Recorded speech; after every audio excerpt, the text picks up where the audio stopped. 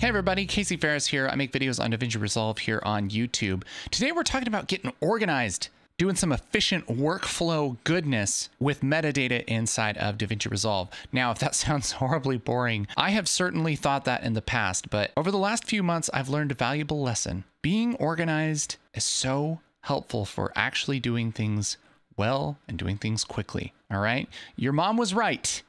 She was right. Case in point, check this out. We're working on a rough cut of a short film, right?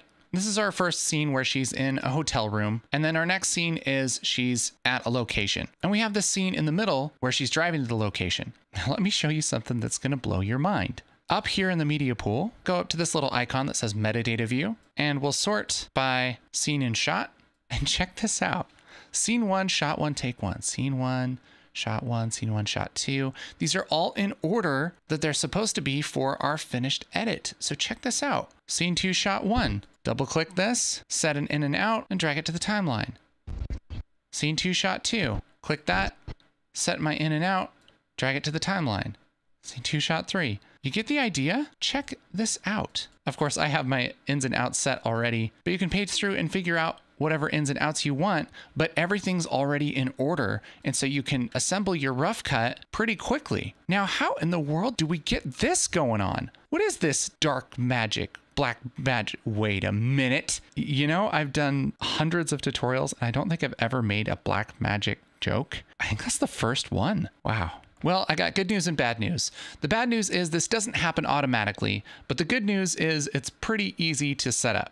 Here's how I like to do that. Down here in our media page, let's just go back to media. When I imported these clips, I spent some time tagging them. And you can do that in the media page. And if you just select whatever clips you want to tag, and then over here on the right, we have our metadata panel, which shows us all kinds of information about our clips, including time code, end frame, bit depth, all that stuff. But if we go to this little sort button, we can select whatever details we want to view or edit. And one of them is shot and scene. And now we have a massive amount of data that we can add to any clip that we have selected. We can add description, comments, keywords, as well as fill in whatever scene and shot and everything that we have. So what I did was go through each of these clips. First of all, you can select all of them and say whatever scene you want.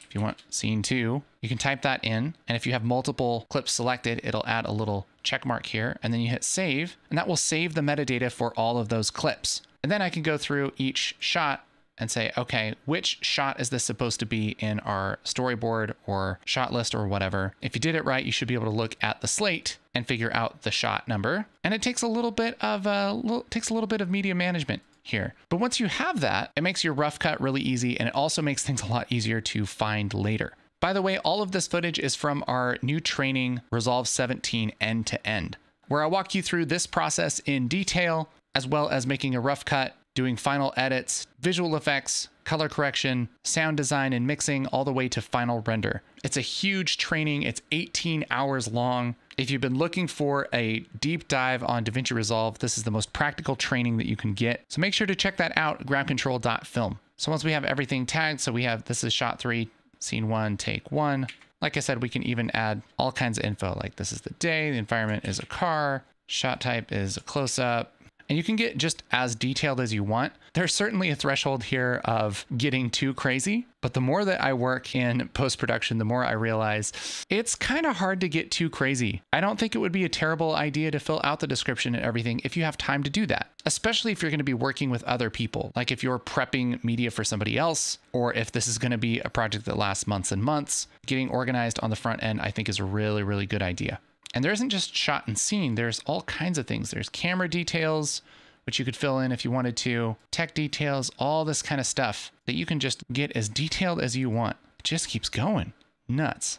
And all of that lives with the clip inside of DaVinci Resolve. And here in the media pool, in any of these pages, you can sort by a lot of these different kinds of metadata. So you could sort by camera, if you have multiple cameras, sort by time code. But yeah, scene and shot, really useful. And honestly, if we do this, we could really just grab all of these clips. This isn't quite perfect, but we could grab all of these clips and throw them in the timeline, and we essentially have our movie in order. It would need a ton of editing, and there's multiple different takes and everything. Some of the shots will probably want to switch around, but it's not a bad way to start a rough edit, honestly. So that whole metadata thing, give it a try. I think it's pretty neat. Here's a link to the training. Give her a gander. What is this, a 50s sitcom? Why don't you go on over there and give her a gander, you know? Let's just go down to the general store, see if they have any sarsaparilla. Sarsaparilla.